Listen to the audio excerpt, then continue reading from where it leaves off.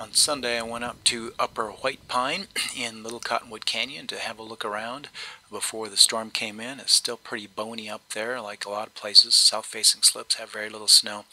But the upper bowl has fairly good coverage, but still a little bit too bony for most folks. But I didn't even hit any rocks all day long, amazingly enough.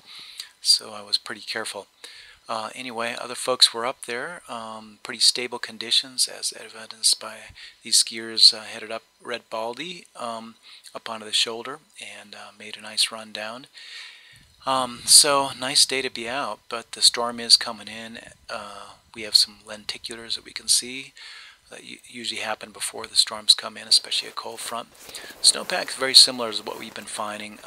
Some light fluffy snow on top, and then an ice crust just a couple centimeters down, and then some very loose faceted snow right underneath the ice crust, and that's the scariest part. So we have kind of a sandwich there with the hard stuff in the middle. This is the very loose faceted snow, very angular, very poorly bonded, and this is the stuff that's going to collapse if we get a significant load on it. And of course it's a good opportunity to play with the beacons.